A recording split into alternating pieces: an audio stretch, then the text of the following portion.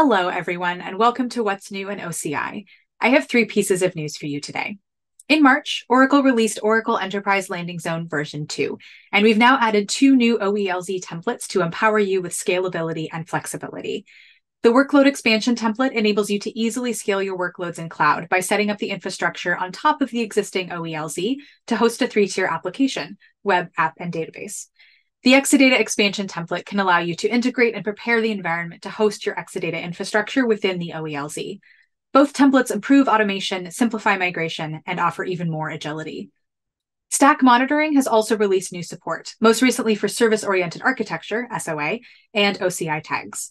With Stack Monitoring, you can automatically discover all SOA applications deployed on a WebLogic domain and automatically discover SOA components and the underlying stack. We provide out-of-the-box metrics and homepages where insight about health and performance can be easily viewed, as well as easy drill downs and cross-stack troubleshooting of issues. And by using OCI tags, you can find your resources more easily. And finally, we have general availability of E5 instances on AMD EPYC processors for up to 2 times better performance. E5 instances support reboot resizing, so you can easily migrate from your existing compute instances to an E5 instance of compatible shape. In performance testing, the E5 standard bare metal instances and VM instances outperformed the previous E4 generations in both absolute performance and price performance. For more technical details and resources, including how to migrate instances, check out the links below.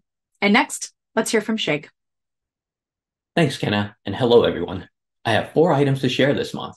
First, artificial intelligence, or AI, is fundamentally changing the way we interact with the world. This is especially true with generative AI, where its models combine the ability to assimilate knowledge from many sources and use it to automate tasks and enhance human creativity and productivity. Using this technology, organizations can summarize documents, build tables, create new and meaningful text, generate code, and synthesize ideas. Many vendors are moving quickly in this space, including Oracle. Greg Pavlik, Senior Vice President for OCI, fills you in on what you can expect from Oracle and how our offerings will address the specific end-to-end needs of enterprises. Check out his blog in the link below. Next, to meet rapidly growing global demand from public sector organizations, we announced a new Oracle Cloud for Australian Government and Defence in Canberra. Offering over 100 services, the new region is a complete and highly secure hyperscale cloud platform that allows customers to build and run applications. It is physically isolated from Oracle's other public and government cloud regions and shares no backbone connections with them, including the existing Sydney and Melbourne public regions that are available to all Oracle Cloud customers. With this new offering, Australian federal, state, and local government customers, along with their service providers, will benefit from OCI's high performance, security, powerful data analytics, and distributed cloud capabilities. And third, we're very excited to announce our latest addition to the Oracle Distributed Cloud portfolio. Oracle Compute Cloud at Customer is a fully managed rack-scale infrastructure platform that lets organizations run enterprise applications, middleware, and cloud-native workloads on OCI Compute in their data center. It's built, installed, owned, and remotely managed by Oracle, so you can focus resources on growing your business and improving operating efficiency. If you have middleware and application workloads that could use a performance boost and need to meet data residency and security requirements with a simple, cost-effective cloud consumption model, this new offering is worth checking out. So far, our video series has focused on bringing you up to speed with the latest news on OCI services, and we hope we've succeeded in that mission. Going forward, we'll be adding useful resources on how to use OCI services to address real-world problems.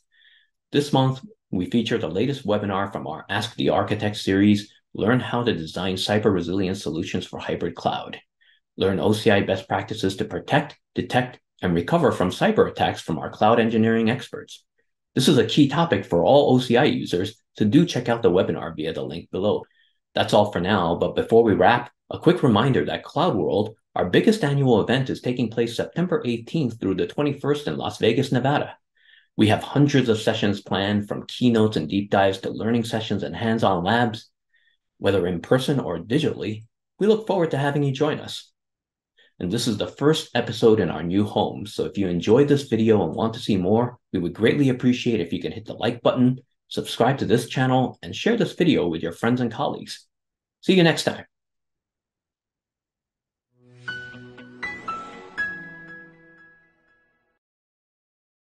Hey, did you like what you learned? Make sure to check out this video or this link, and of course, subscribe now.